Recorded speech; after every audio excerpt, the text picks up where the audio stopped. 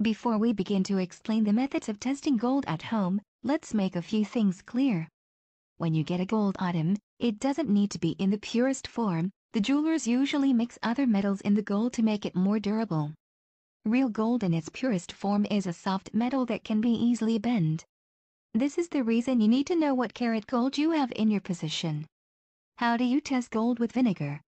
One way you could test if your gold is pure or not is by using vinegar.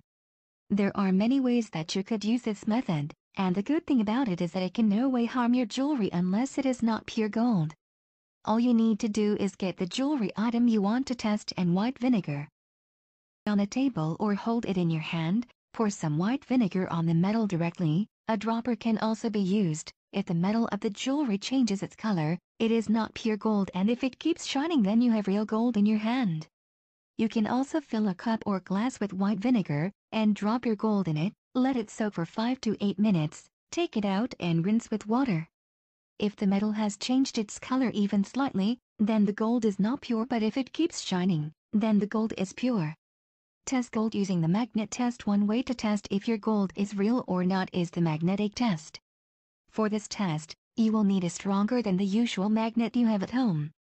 Take your gold that you want to test, place it on a wooden surface, bring the magnet closer to the gold, gradually. If the gold is attracted to the magnet, it is not real gold, but if the gold remains indifferent to the magnet, then it is in fact real. If the gold you are testing has a clasp, only the clasp may be attracted to the magnet, since in some of the jewelry items the clasps are not made of gold.